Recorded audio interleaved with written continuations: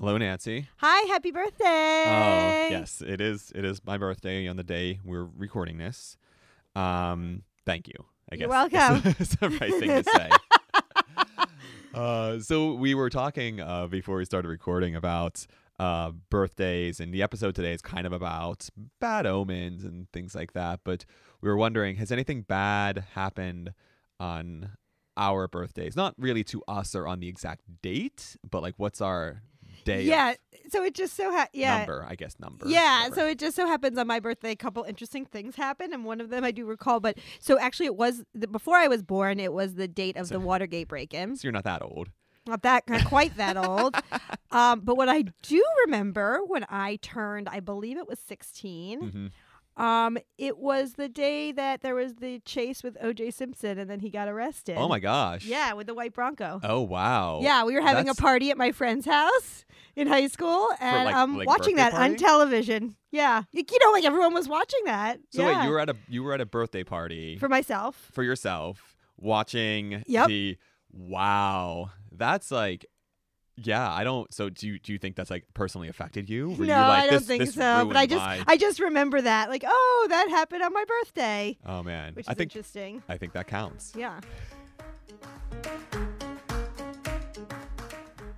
Welcome to the American Geophysical Union's podcast about the scientists and the methods behind the science. These are the stories you won't read in the manuscript or hear in a lecture. I'm Shane Hanlon, And I'm Nancy Bompey. and this is Third Pod from the Sun.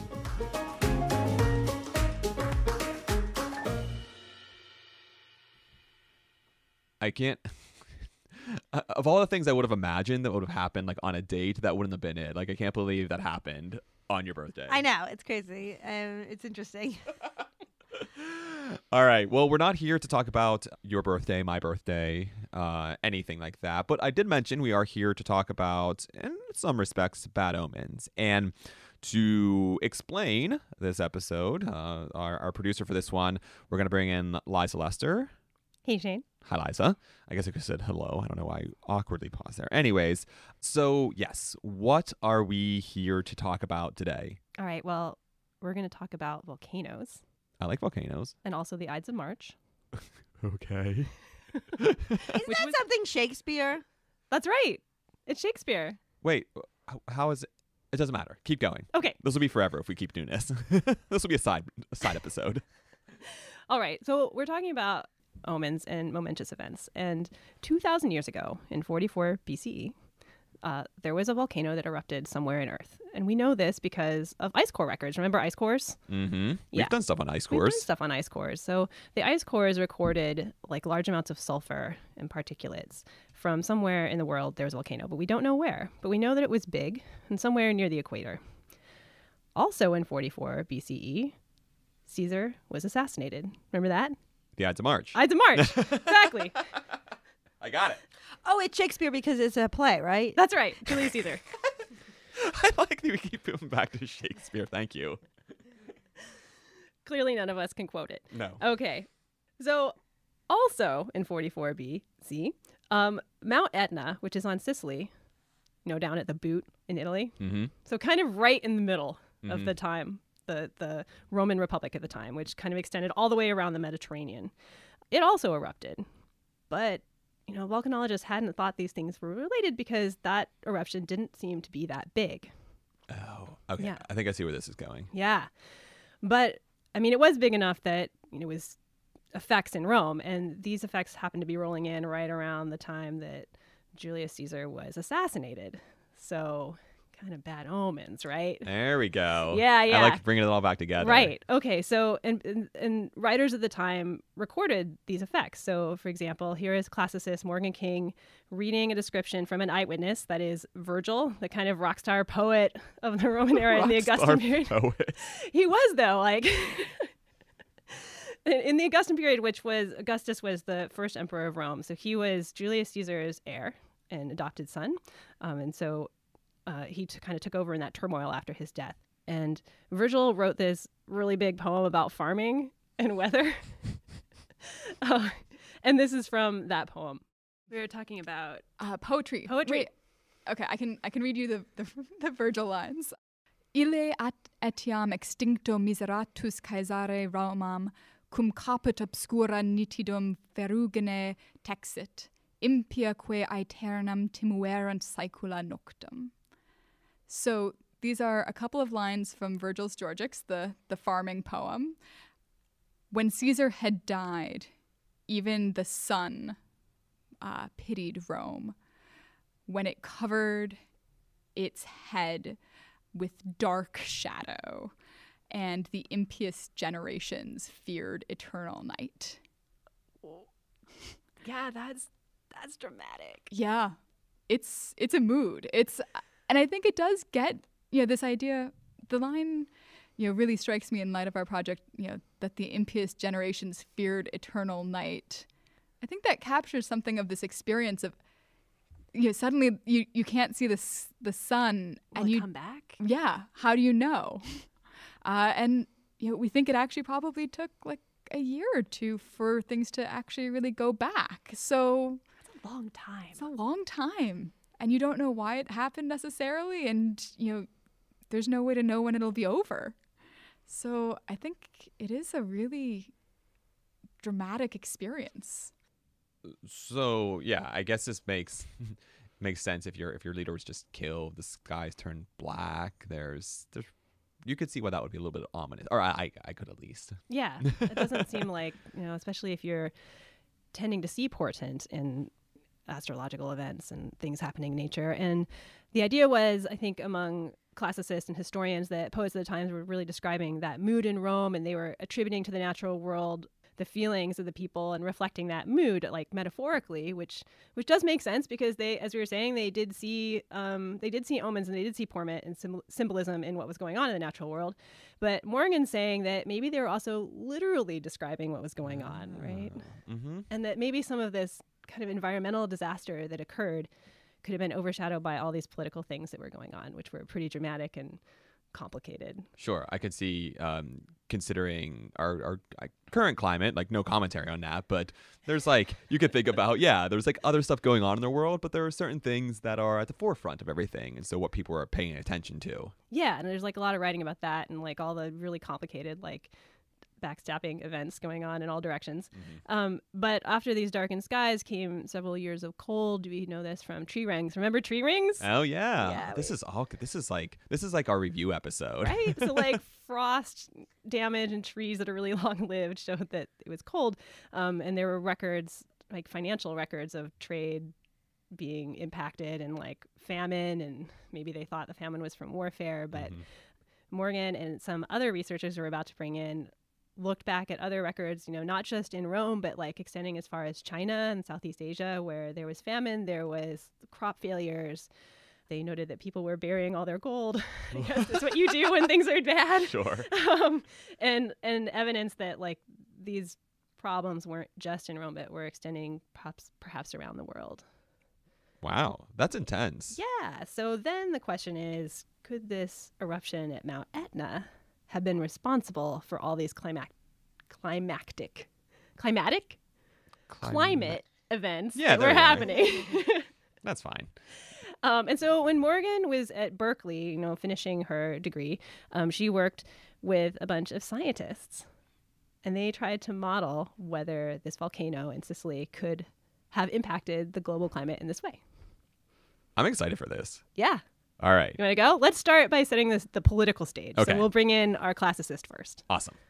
Hi, my name is Morgan King. I'm a visiting assistant professor of classics at the College of St. Benedict and St. John's University in Minnesota. And I work on Roman culture and literature, and especially of the Augustan era. So this was a big period of transition for the Roman Empire. Yes. What was going on at the end of the Roman Republic?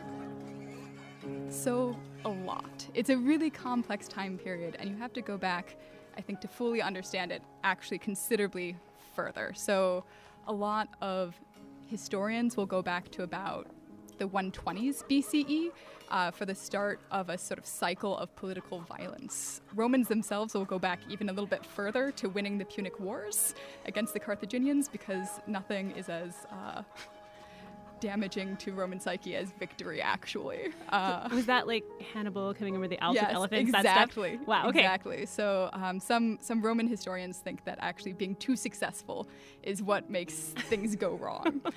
Modern historians will oftentimes state the sort of beginning of the fall more to the start of actual civil violence in the Republic, really serious civil violence, which starts in about the 120s. And so there are a lot of economic, political, military factors that go into this time period. But basically, to sort of give a broad view of it, you get power increasingly consolidated under sort of individual, very successful generals and politicians who then end up sort of fighting each other for, more control over Rome and its provinces.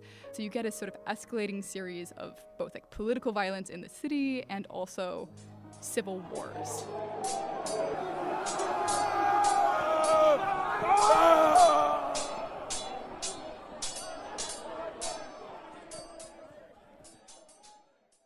The Roman Empire, they had a representational government, kind of like we do now. No, I wouldn't. Okay. So it's interesting and complicated. So they had a republic which did have, voting rights for citizens. However, the voting rights were stacked towards the wealthy. So it's still in a lot of ways oligarchical. So I think oftentimes in pop culture we think of like the fall of the republic as the fall of this like actually democratized form of government. And it definitely wasn't actually that. It was actually a sort of a cabal of elite people, who wanted to maintain that sort of collective elite control. So I wouldn't romanticize the fall of the republic in quite the ways that oftentimes popular culture does. But, on the other hand, you had a sort of wider collection of people who had access to power. Whereas in the empire, it's going to be really centered in this imperial family. And it's going to be, really based around a single household. So for Julius Caesar, was he like a popular figure? Like, would the average Roman be kind of like, yeah, I support Caesar because this is someone who's very exciting, who I know, who's like out conquering things for Rome? Yeah, so he was a very popular figure, and he was actually associated with a party called the Populares, which, some of his political strategies were things like giving away money to the people, which is a thing that will make you popular with lower classes. He also was very generous to his soldiers, and he was very successful as a general. So he was able to give his soldiers a lot of money, which made them very loyal to him, which was a very effective political strategy. So he did have a lot of popular support, and we see things like, in his will, he makes a giant donation to the people of Rome. And so that also makes them, rouses a lot of popular anger about his murder. And you see, riots at his funeral. So events leading up to his death in 44 BCE, what's going on in Rome in those last years?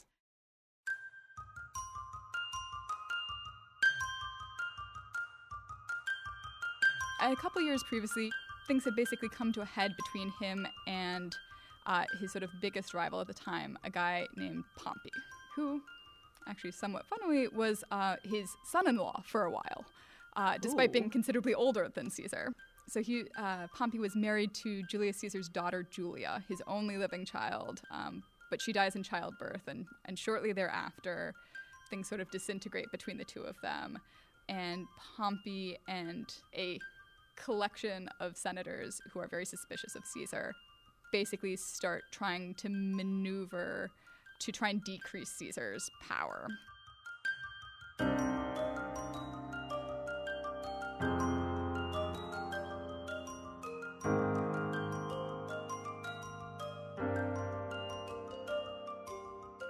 Caesar has been on campaign in Gaul, and he's supposed to come back, and traditionally, as sort of a Roman politician, you have to leave your army in the province where it belongs, and then you come back to Rome, and if you want to, you can, run for office. And if you get into office, then you get power. But also, sort of critically, you get immunity from prosecution.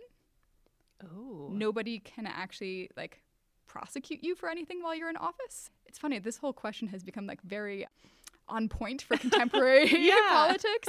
But in Rome, it's actually a very sort of set thing that you can't be prosecuted while in office. But according to sort of normal rules, in order to run for office, you have to physically be in Rome. So he has to leave his armies to do that. Right. So in Gaul, which is France now. Okay. Yep. You can't bring your army with you into Rome to then run for office with them at your back. Right. So Caesar doesn't like this situation where he knows that his enemies are going to prosecute him if he is if there's a portion of time where he's not immune and doesn't have the power of an army with him.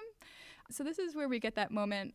It's come into sort of popular parlance, the crossing of the Rubicon. Mm-hmm. So this is the moment when Julius Caesar decides that he's just going to take his army with him into Italy, that he's not going to play this game, that he does not want to be vulnerable to his political enemies in that way.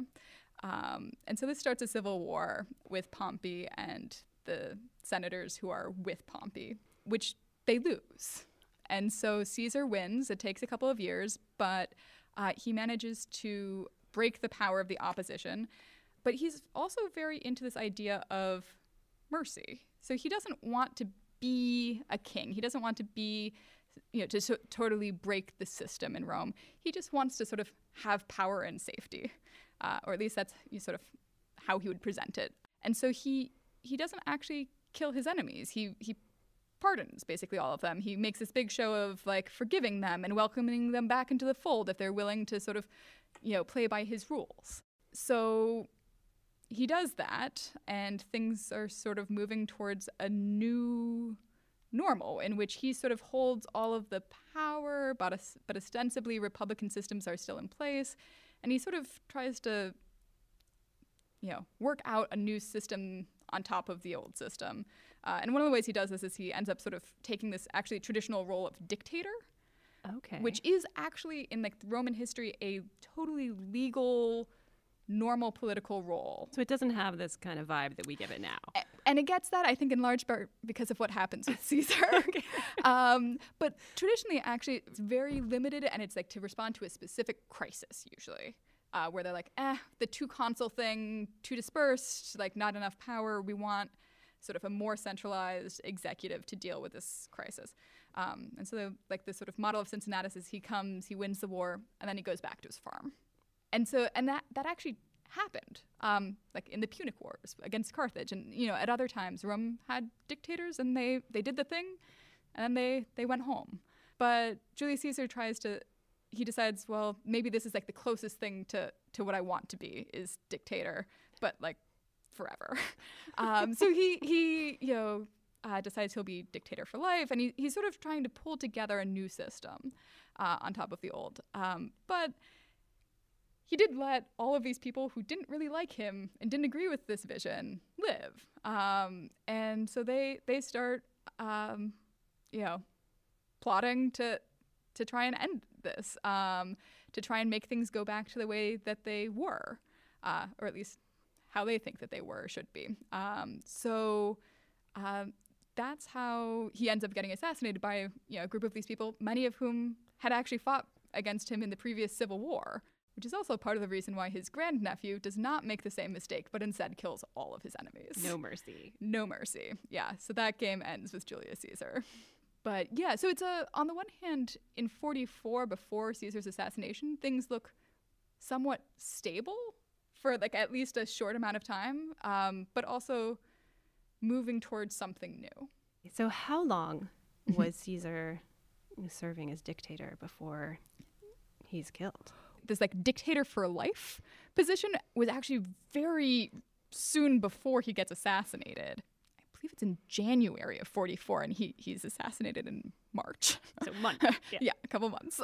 So it's that role ends up for life, but a very short life was not long. March 15th. The Ides of March. Then what happens after he is killed? There's riots at his funeral. trouble across the empire, which extends at this point how far? So Spain all the way up to Gaul, so like modern day France, all the way like east into like modern day like Israel. Egypt is not technically a province yet, but it's like sort of tightly intertwined. North Africa, though, is a province. So you've got sort of a big circle around the Mediterranean. It's not at the largest extent that it will be, but it's a lot of what you think of when you see sort of the maps of the Roman Empire. Yeah. But then Caesar is murdered, and there is trouble. Yeah. So it creates a huge power vacuum, and it turns out that the assassins, they hadn't really fully thought this through. So they kind of thought that if they just killed Caesar, it would go back to the way it was. That Caesar was the problem. But Caesar wasn't the problem. I mean, Caesar was part of the problem, but the problem was bigger. The problem was more systemic. And so when Caesar dies, there's a power vacuum, and people start competing to, take up that power and control that Caesar had held.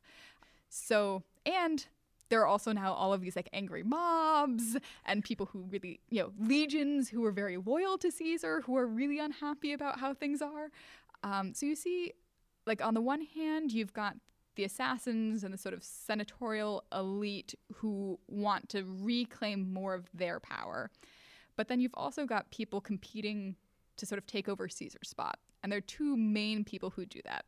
Caesar's great-nephew, who he names as his heir, a guy named Octavian, later to be dubbed Augustus, and also Caesar's sort of right-hand man in the military, a guy named Antony. And it's a sort of interesting generational thing because Antony is sort of in his prime of life. He's a veteran of all of these campaigns with Caesar, really well established, known and trusted by the legions. Octavian/Augustus is like 17 years old. He's a kid. He's basically at college. And he gets the word that his great uncle, who also adopts him as his son in his will. So after that, Octavian makes a big deal of being the son of Caesar, which is totally normal actually for Romans to just adopt people in your will. It feels weird today, but that's sort of how things worked. But yeah, so he gets the call that his great uncle/father is dead, and like, what are you gonna do? And so he rides into town and says, I'm gonna swing for the fences on this. I'm gonna be the next Caesar.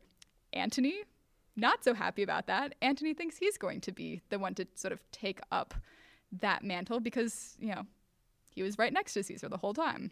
So you've got sort of power battles, going both within the Caesarian party and between them and the sort of senatorial classes. So for the next, 2 to 3 years, you see a number of both like sort of small scale skirmishing and then all out civil war break out between those 3 interconnected factions. And eventually Antony and Octavian team up and fight it out with the senators, with the sort of famous one in popular culture is Brutus. And so at the Battle of Philippi, they defeat Brutus and the other senators and break that power and sort of come up with their own treaty, what they called a triumvirate, where they sort of share power in the empire, the two of them, and then a third guy who's kind of there just to keep the peace. He gets knocked out early. And eventually Octavian and Antony are going to duke it out again. And so that's, if you're familiar with Shakespeare, the Antony and Cleopatra, that whole saga shakes down in then the 30s. And eventually Octavian defeats Antony and Cleopatra, and then he gets sole control. So it is a sort of like slow-moving avalanche of, and these years are, particularly fraught and particularly, I think, confusing if you don't study them because you do have, there's a lot of double crossing. There's a lot of, They're allies, they're not allies. Right, exactly. Yeah. So, 1 minute, Octavian seems to be allied with the senators and that senatorial party, and then he's actually back with Antony, and then he's killing Antony. So it's, Antony commits suicide, but, causing the circumstances in which Antony will commit suicide.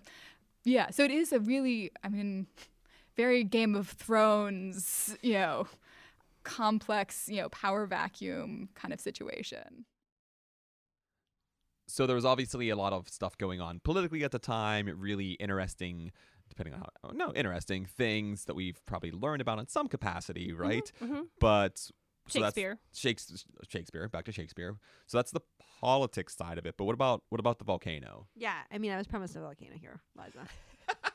Right, the volcano. Okay, so in February, this volcano erupts. It's February now. On Sicily. Oh. And this is actually a pretty big mountain. It's like 10,000, 11,000 feet. Oh, sure. It's one of the bigger mountains, and it's actually one of the most volcanically active mountains in Europe. It's erupted last year in 2019. Oh, all right. The ash cloud hits Rome just about the day after Caesar's assassination, apparently. And so Caesar's assassinated, and the skies turn dark. The sun is blotted out from the sky, apparently.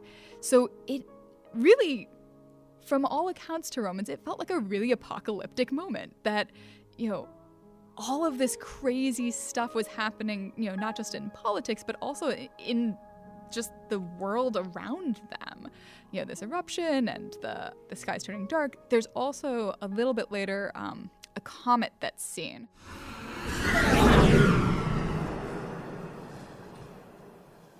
Which then gets interpreted actually as Caesar ascending into the heavens as a god. So he actually, so they actually end up believing that he became a god after his death, which then Octavian Augustus also makes a big deal of. So he spends the rest of his life not just calling himself the son of Caesar, but the son of Caesar the god. Right. Okay. So this is helping him be like, yes. I am like the scion of this god. Right. I'm literally the son of a god. Yeah. So there's a lot happening, and a lot of the historians writing in the time, poets will list just the crazy things that happened these years and just how out of control and sort of out of whack the natural world seemed in this moment. And so our project is looking specifically at this eruption of Etna, which we think caused probably really widespread effects, and also could be responsible for a number of different effects that Romans didn't necessarily associate with that eruption. So there were also a bunch of solar effects, which you can get from having aerosols in the atmosphere that sort of mess with how you see the sun. So famously when Octavian comes to Rome, when he's coming back from college and into the Rome to try and become the next Caesar, people see this sort of ring around the sun, this halo, and that gets interpreted as sort of divine favor for Octavian, that this is a really it seems like a good thing for the sun to have this giant halo as this young man who's the heir of Caesar returns, as opposed to the darkened skies. So the Romans absolutely are interpreting these environmental effects as really meaningful. And, we think that they are also saying that they go on for a long time. So a lot of the sources say that the sun didn't shine as brightly for about a year. So I think it's really interesting to think about what how that would shape your experience of this moment of political turmoil, to also go outside and not be able to see the world as you have remembered it. Even if it's still affecting the way you feel about what's going on. Right? Yeah, absolutely. This feeling of gloom and almost like the sky is grieving. Right. Yeah. Did Romans at the time know it was a volcano that was creating this darkness of the skies? Was it raining ash on Rome? Yeah. So that's a really interesting question. One of the sort of famous in my field descriptions of this comes from the poet Virgil, who is sort of the Roman poet. And he writes about this in this big poem that he writes about farming. And in the first book, it's all about sort of the natural world and weather. And he talks about how the sun pitied Rome when Caesar died. And he talks about how the skies turned dark. And then he moves immediately from that to describing the eruption of Etna. Okay. And he doesn't exactly explicitly say that it's the cause, but the two seem linked in the sort of progression of thought. So I think it's not totally clear if that they knew Romans, they were cause and effect, but right. they know that they're happening at the same right time. And they're definitely associated. I think the solar effects, I don't think there's any clear sense that they're linking that to Etna. Mm-hmm. And we also think that some famines around the Mediterranean probably also were caused by this. And Romans certainly, I think, didn't have a clear sense that that was going to be linked to Etna either. So I think it's another sort of interesting aspect of the project that we're working on, that the effects of such a gaseous volcanic eruption are so dispersed. They're very dramatic, but they're a lot of them are happening far away from Sicily. It's not just the rock and fire right there. It's the climactic impact around the Mediterranean and around the world even. And so changes the temperatures, and so right. your crops aren't maturing the way they are expected, and you have famine. Right. And presumably unrest kind of goes along with famine because people are hungry. Yeah, and it's an interesting thing that, so I think a lot of Romans were also attributing famine to the political unrest, which has its own sort of set of causes that we've talked about. But it is I think part of what our project suggests too, maybe there are multiple causes here. Maybe also just like it's, political unrest may also be helping to cause famine, and the famine may also be partially, there may not be that much crop to take in anyway because of the weather. So you have potentially multiple causation, and I think, one thing that we're sort of interested in is the way that potentially the political unrest may have sort of obscured how bad the environmental unrest So he kind of was. attributed it to this political unrest because it's so dramatic Right. at the time. So How can you stop historians and watching it? classicists look at this and they Right. think, there was famine because there was war, there was Right. We've got a cause. uncertainty. Yeah. And I don't want to don't want to discount that as a cause, but it's possible too that there's another layer of things happening here that we haven't been able to see as clearly because it was such a tumultuous time period. When you look past Rome to other empires around the world, do you see evidence of this volcano? Yeah, so there is actually evidence also in China of massive famines during these years. So, which maps up pretty well with the aerosol mapping that the geologists in our team have done. And we're going to talk about them about it some more. Yeah. Yep. So actually, it really does sort of geographically match up pretty well. I'm not an expert at all in ancient China, but we do have records of famines there. So the impact really was global. Is this the first time people have thought about Mount Etna having these effects on the politics of Rome at this time, and maybe being, a big volcano that had? So actually, no. Interestingly, there was this excellent paper from 1988 by a woman named Phyllis Forsyth. Noah and I had a fantastic conversation with her. She did this as a solo project, and so I think she talked about how actually challenging it was, sort of moving into a sort of scientific angle of classics, and that she had to really work to get people to take her seriously. And to read and understand a whole different field. Like, yes, it's an enormous amount of work. So I'm grateful to be working with geologists who specialize in volcanoes. Geologists? We know some geologists. we know a lot of geologists.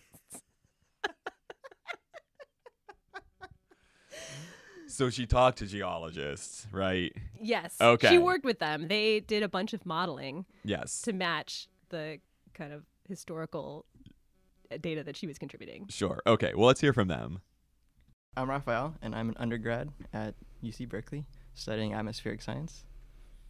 Hi, I'm Isabel. I'm a graduate student at UC Berkeley, and I study volcanoes and climate, specifically the largest volcanic eruptions, which often coincide with crazy climatic effects and mass extinctions. Hi, I'm Tushar. I'm a graduate student at UC Berkeley also. I study how volcanoes and climate interact on a variety of timescales from a theoretical perspective, trying to understand volcanoes underwater as well as on land. My name's Noah. I'm a postdoc at NASA, but most of this work was done when I was at UC Berkeley studying volcanoes and climate and hot springs. Our study was really seeking to answer two questions. What was the climate and the sort of lived experience of people in 44 BC like? And that experience is variable in space and in time. And so we have different resolution from proxy records of, what life was like in China and what life was like in Chile and what life was like in Rome. And it's very different in those different places. And so that's giving us some resolution into what might be going on at that time. Then the next question, right, is what was Etna responsible for these changes? And again, that's a spatial question, and that's asking, would Etna be able to produce the effects we see in Rome and in Greece and not produce anything in Tasmania?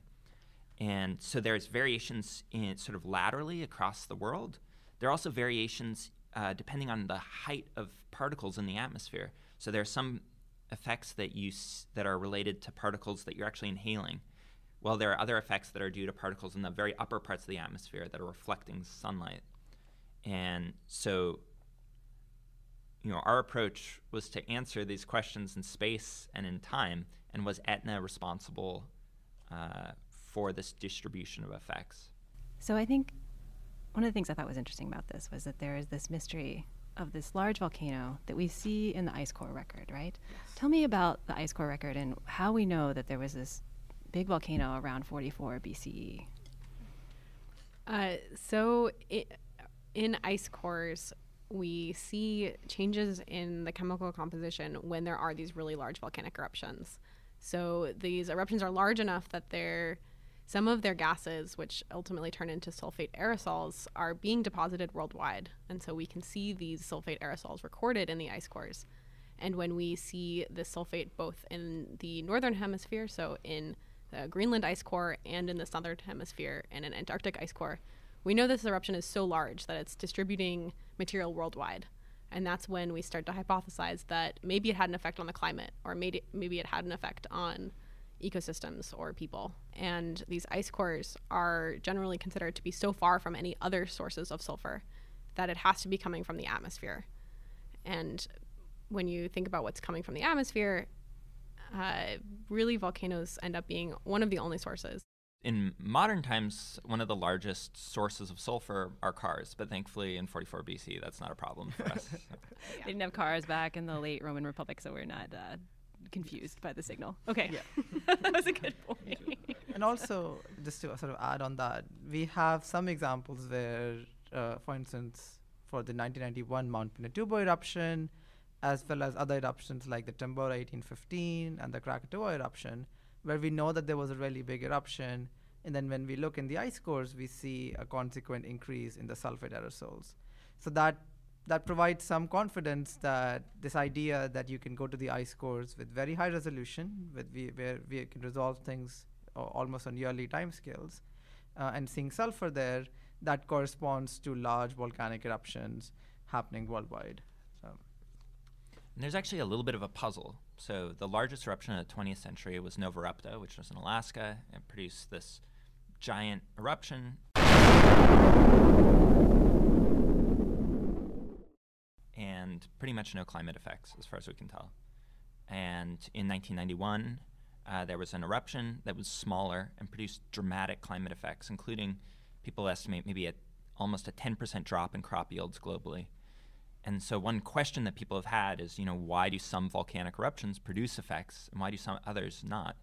And we think that probably that answer is intimately related with sulfur.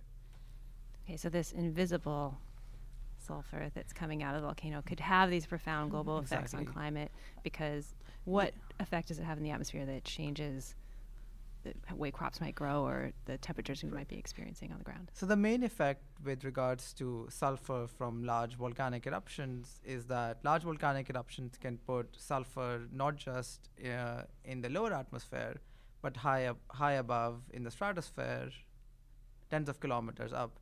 And because in the stratosphere you get all this sulfur, there's no sulfur there's not much less sulfur.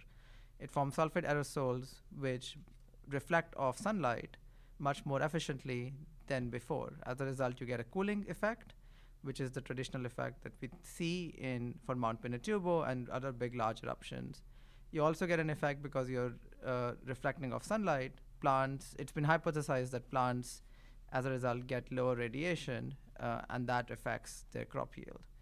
So there's a number of effects, and if the volcano does not put sulfur high up in the atmosphere, because of water vapor in the lower atmosphere, the lifetime of sulfur is much shorter, of the order of weeks. If you put it high enough, there's not enough water vapor to convert it into sulfate aerosols rapidly, and then the sulfur can persist for multiple years and produce global signals rather than very local signals. Also, to clarify with respect to the plants, when we say irradiation, we mean light in this context, not anything else. Good clarification. Like it. Okay, so when you drill down into the ice in the Arctic or the Antarctic, if you've had a very large eruption, you can see the signature at the time that this ice was put down as snow, and it tells you something about how big that eruption was compared to the ones that we know about because we've seen them and experienced them here today. And so you saw this signature that happened in 44 BCE or around then, which was right around the time that Caesar was murdered. It's notable in our history. How big does that signature look compared to some of the eruptions we might be more familiar with, like Krakatoa or like Helens or Pinatubo? Right. So with regards to the sulfur signal that we see in the ice cores, it's the eruption in 44 BC is either the third or the fourth largest in the last 2,500 years of ice core records. It's about 1.5 to 3 times larger than the 1815 Tambora eruption, which is associated with large-scale global effects, including the year without summer in Europe and a lot of other history aspects with it. Coincidentally, the year without a summer may be responsible for the writing of the Frankenstein novel. Yes, I've heard about that. Isn't that amazing? Yeah. Fun fact. And it's, I think about, it's something like 5 to 10 times larger than the Mount Pinatubo eruption, which has been associated with some potential hiatuses in global warming in the modern era. So it's a really large eruption, and we don't know where it is. The other really big eruption that people like to put things in context is Ben Franklin was hanging out in Paris in 1783, and there was a large eruption in Iceland, and people have modeled that. That's called the Laki eruption, and people have linked that to the French Revolution and models where people say, how many people in Europe would have died just due to the respiratory effects of breathing all that terrible air. And they think 150,000 people died probably within a few years of that eruption. So it was a really hard time. Crops failed. There was snow in the summer. But you wouldn't have necessarily known at that time that the illness you were experiencing was from this volcano in Iceland. Exactly. And the peak that we see after that we're arguing is due to Mt Etna is twice what was observed after that 1783 eruption. So we're talking about a really large anomalous event.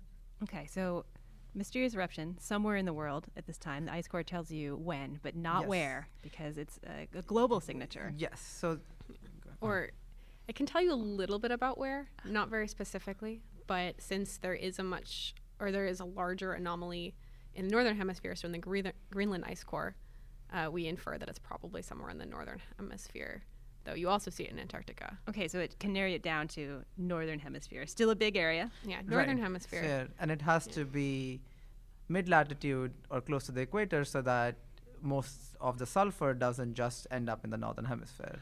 Okay, so now you're kind of narrowing it down, Right. your question of where it might be. Exactly. Exactly. Yeah. And Etna falls within that possibility band. Yes, Etna does fall within that possibility band. All right, let's talk about where Etna is. It's in the Mediterranean. It's in Sicily. It's centrally located in the Roman Republic, which is the spatial scale that we actually care about during that time period. So if you imagine the Roman Republic was this incredibly diffuse, Morgan, I'm sure, talked about this, but it goes from Spain to Turkey. And most of the agriculture and most of the food is coming from Egypt and Turkey. And so Etna is dead in the center of that whole republic. So it's kind of situated to impact all of the republic, potentially, depending on the way the wind is blowing, maybe. Exactly, and it's about 800 kilometers from where Rome is, and depending on where the winds are moving, it can either have material directly going over Rome, or it can have material that moves more over the Mediterranean, and then cycle back towards Rome and the larger Italy. So we knew there was an eruption this year because people wrote about it, and we know from the ice core that there was a big eruption somewhere in the world. Why had people not connected these before? Why didn't they think it was Etna? Well, so some pioneering work in the 80s had looked at classical sources and looked at these times when people had observed eruptions and had documented bad things happening, and tried to go from those eyewitness accounts back in history to try to say how big eruptions were. And there was a pioneering classic study in the 80s which said, well, maybe the things that people were seeing in Rome was related to this eruption that people had observed. One reason I think it's been difficult in the past to sort of address this problem is there weren't a lot of records globally, and the resolution and time of those records was quite coarse. And so a large sulfur anomaly plus or minus 20 years is a lot less easy to attribute than plus or minus 1 year. And so these advances in modern proxy records and the sort of new norms about letting data be publicly available have really sort of opened up a whole new world of being able to look at these sort of ancient eruptions. Also just advances in ice core dating, which is kind of what Noah's getting at. So that's only within maybe the past 15 years that we've known exactly when this anomaly happened. Okay, so you could narrow in. There was no anomaly, but this is getting closer to the when. And this is actually one of the big contributions that Raphael made, is that people had speculated that there might be a connection, but we treated that as a testable hypothesis, and I think that's also a sort of novel approach. So basically they have all this kind of observational data, like the ice cores and all that stuff, and then they have the historical information that they have, but they need to put this together. Yes. And they do that using a model, right? Using a model, yeah. Yeah. So what their model tried to do was look at wind patterns and say, if the volcano erupted here, would the gases and particulates go to the right place to have the effects that were observed historically, right? So at the right times. And so they don't know where the wind was blowing 2,000 years ago. We didn't have those weather stations, but we know a lot about our weather over the last century. So basically they kind of used the wind patterns from the last century and they ran it over a lot of years so that the specifics of that year wouldn't matter so much, to figure out would the gases blow over Rome at the right time, and would they blow over China at the right time? Yeah, that's the basic idea. Obviously we don't have satellite data or atmospheric data for 44 BCE, so we're kind of at a loss there. But we do have good data for the past 70 years for the entire globe, actually, which is pretty cool. This is this huge data set that Noah has put together. Not Noah, like the National Atmospheric Association. Yeah. That Noah.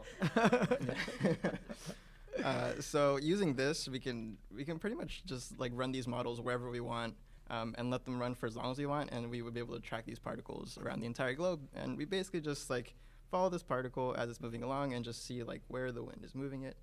And we get a nice pretty picture that comes out that tells us where exactly the particle is and how high it is. And so if you just run this for like a ton of years, you can kind of get a good sense for where this eruption would go. And doing it for so many years kind of gets rid of that like annual and seasonal variation. So that definitely helps us. And granted, it's like 2,000 years later, so you could say that the atmosphere has changed a decent amount. But in reality, like on an Earth timescale, that's not that huge of a change. Like the main thing I'd be worried about would be any post-industrial like anthropogenic changes, because like that is the biggest change we've seen in the past 2,000 years, is like that small few hundred years that we see like that huge jump in carbon dioxide. But realistically, I don't know if that was actually like that huge of an impact. It's reasonable to think the way the jet stream worked and the way the winds are Exactly, blowing 2,000 years ago is probably similar. It's a short step in geological timescales. So we would start it like on a I think we picked February 15th because that's what the eyewitness accounts. So the eyewitness accounts generally agreed on like February 15th. So the eruption of Etna. Yeah. So that's the day we picked to run it on. And we would do that. We would start on February 15th like every year. And there were different runs that we did. So some runs were shorter and had like a higher resolution when we wanted to look at maybe the impacts that it had over Rome. And then there were some runs that we did that were longer, where we wanted to confirm that these particles were actually making it to the North Pole and actually hitting these ice core records.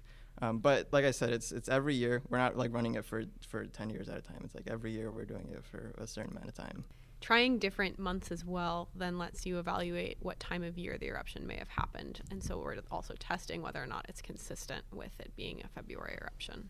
Okay, so by trying different times of year, you can get an idea of like, it looks right based on the data we do have when you start February 15th, but maybe not so much if you start May 15th or March 15th. Exactly. Do I understand? Exactly. Okay, yeah. Exactly. Because you get different seasonal patterns, so that will change the wind patterns.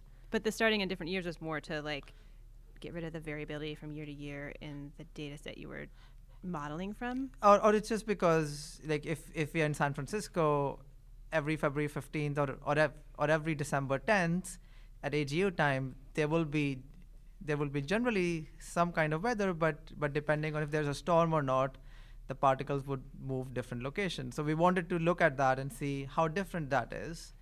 Are we getting completely different answers every year?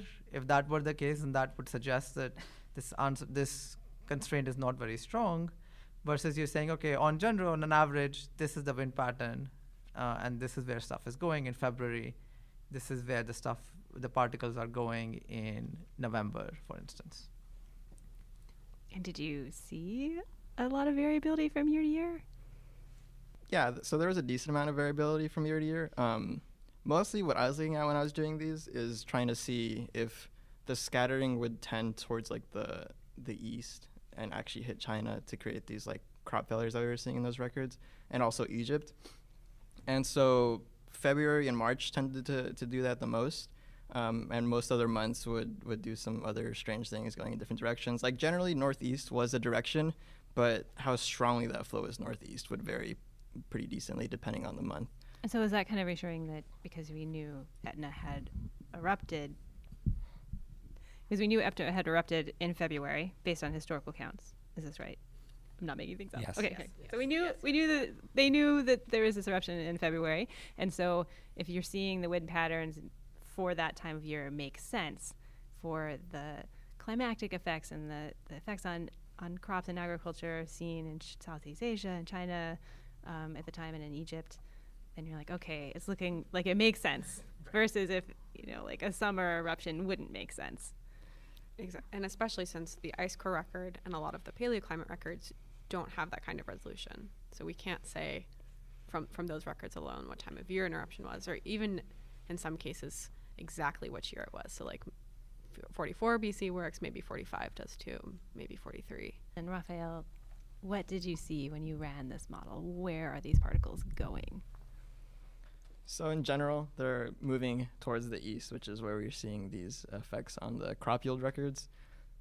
And then the other thing we were looking for was actually the height of the particles. As Tushar mentioned earlier, we actually care about whether or not these particles are making it to the stratosphere, because that changes how long they're up there and what kind of effects they have. And so actually a kind of interesting challenge with that was actually deciding where the stratosphere was, because that also changes actually like mostly spatially. So that's good for us because then we don't have to worry too much about the time. But it was kind of important to make that distinction and say, like, okay, over Italy, the stratosphere generally starts about here. So that's not like a set point, not exactly Yeah. 60 kilometers, or like how high is the stratosphere usually, and does it move around? It's not set. It does change, and the reasons why it varies are actually pretty complicated. But in general, we have a good sense for where it's supposed to be spatially. So generally, it tends to be pretty high in the equator, and then it gets like lower as you move up. So I want to say like 10 kilometers plus or minus 5.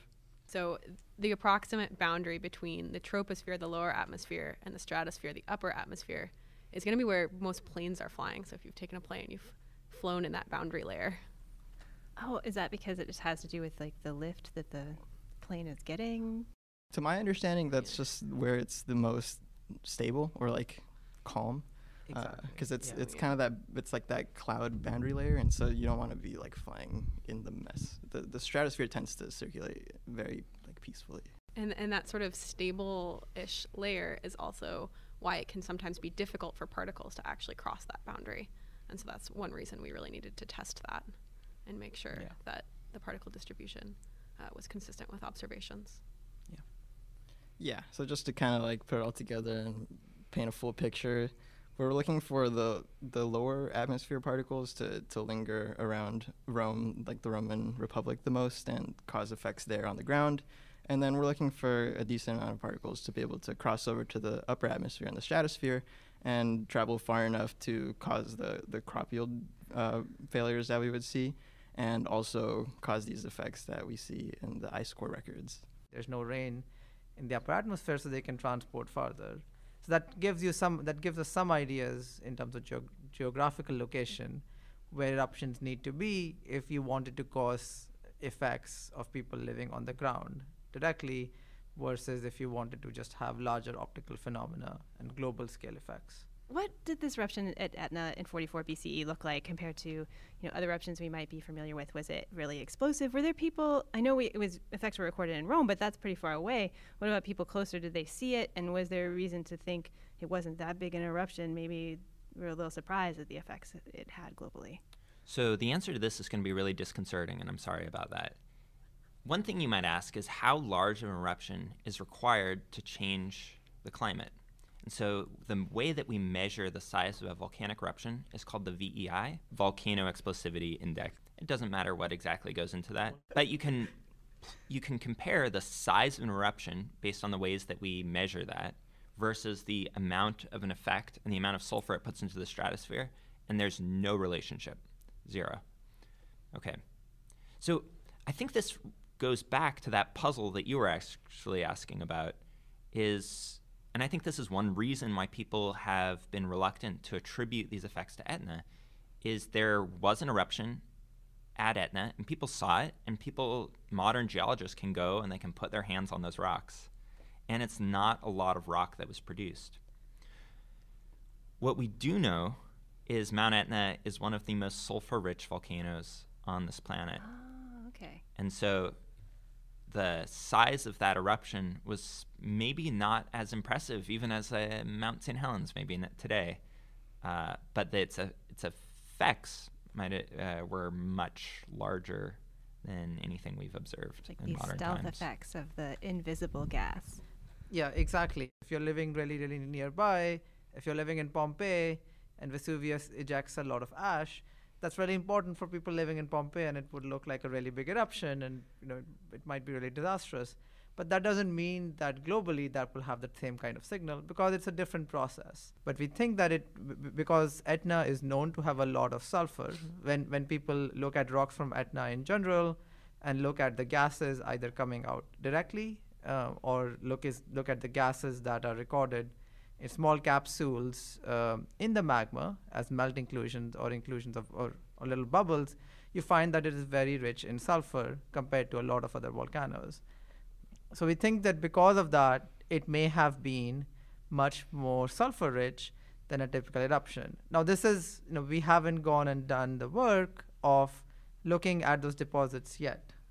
And that's something that can be tested. So this is an idea that, we're basically saying, look, it's very consistent with where all the effects are happening. and all the records are. And our hope is that this work would help focus people to go and look at those deposits more carefully, try and quantifying more and look at those properties to see whether was it as sulfur rich as we think it needs to be, or was it not. Sulfur is an invisible gas. However, it's not invisible to satellites. So we can actually see Etna emitting sulfur all the time right now from satellites. So we know this is a process that's happening. And we know that Etna is an enormous emitter of sulfur. One question of interest is, why are we interested in some volcanic eruptions versus others? And it makes sense that Mount Vesuvius is incredibly charismatic. We see the people painfully dying as they're smothered in ash. It's true. Right? That's part of why we're interested in it, is that it is very visual, and it produced almost no sulfur on record. This is, we have this outsized view of this incredibly small eruption. And similarly, Mount St. Helens was a very small eruption, but it had an effect on people's lives, and so that's why we remember it. Mount Etna in 44 BC maybe was not quite as charismatic as some of these other eruptions, but it had a much larger effect. And maybe underappreciated. Underappreciated effect. So, the ancient sources described all these environmental effects, and I think those have been largely discounted by subsequent work. And I think that's partly because people are like, the Romans are super superstitious, and they had all these weird political biases and made them tell a bunch of lies. And in some ways, our work is more in line with ancient sources than the 2,000 years of historical record that have followed. We underappreciated their direct reporting on what was happening. Yeah. It seems like the way things were written up and history was reported, sure, that it was almost too fantastical or too out there, far-fetched to be believed. Yeah. But they should have, at least, we should have taken this history into consideration and thought it was accepted as truth, at least in some capacity. Yeah, I guess you could say like the things that they were reporting that were like pretty accurate were maybe hidden among things that seem more fantastical. Like for example, we heard that poem earlier about the darkened skies. That sounds like pretty realistic, right? So there's this other poet who's also talking about darkened skies, but then the poem takes a funny turn. Okay, so actually this is one of my favorite authors. Tibullus also writes about how the sun sort of stopped shining for this year.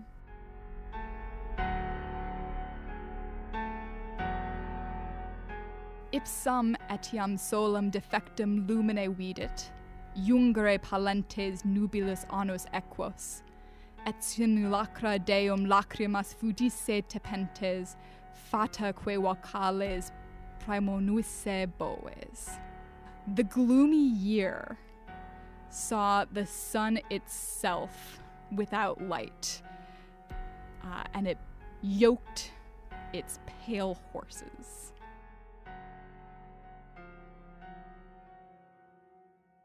So this is the idea that, the personified sun isn't shining anymore.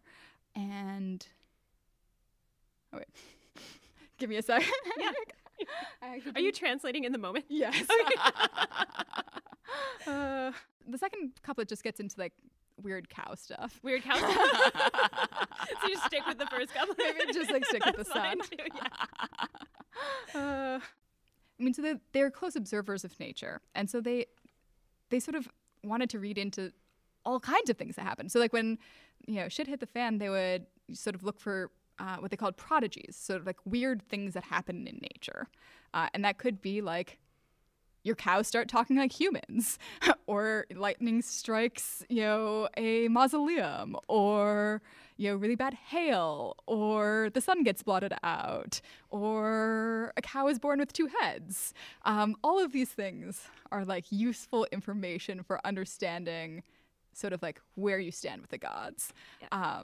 It's like godly commentary on what people down here are doing. And they're kind of like, blotting this guy out. Maybe we're not really down with something is not right. Decisions. Yeah. But they also do group like talking cows in the same broad category. That would be surprising. Yeah, so it's a little bit strange to modern sensibilities. I mean, I don't know. I wouldn't mind talking to a cow. Yeah, I wonder what the cows think. Right, exactly. This is totally believable. So you can kind of understand why they were like, historians looking at this are thinking, well, this is all very metaphorical. Right. They're not going to piece through the ridiculous stuff to find the kernel of truth in there. No, I understand. I get it. I've been friends with Noah for a long time, and we love talking to each other about our research. And we both work a lot on sort of things of the past. That's actually something that classicists and geologists share in common, that we actually are both interested in the past, and geologists actually are oftentimes interested in the much deeper past. I thought I knew this, so much of what there was to know about this period, and I hadn't even, stopped twice to think about this eruption. And does it, looking at it from, a different discipline's point of view, give you different ideas about the sources you're studying and what you're thinking about? Absolutely. I think, thinking about, I think it's so easy to fall into sort of human-dominated narratives of history. And, who can blame you, right? I mean, humans are fascinated. We as humans are fascinated with ourselves, right? We love the Game of Thrones, narratives. And so I think to take a step back and think about, how would we think about these years if we were telling the story not about, human agency and maneuvering, but about, this, catastrophic environmental disaster that happened for several years, that there's, a very different narrative that you can see in this time period if you look at it from a different angle. And even, you can put the humans back into it. As we were talking about, the lived experience is really different if you're thinking about it not just like my general died, but my general died and now I can't breathe and I can't see the sun. You might ask why Virgil chose to write a 4-book poem about farming. Why did he write a 4-book poem about farming?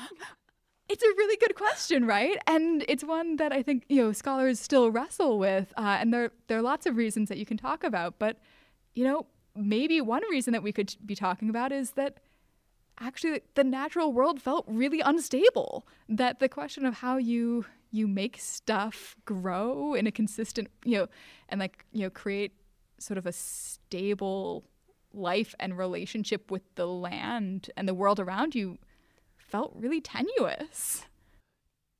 If I'm understanding this right, Virgil, I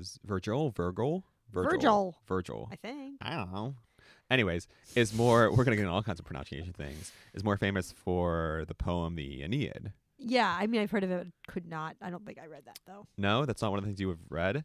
No. You're a voracious reader. Would you read his 4-book poem about farming? Perhaps. Would that be one of your desert or your desert island reads? Your desert island read.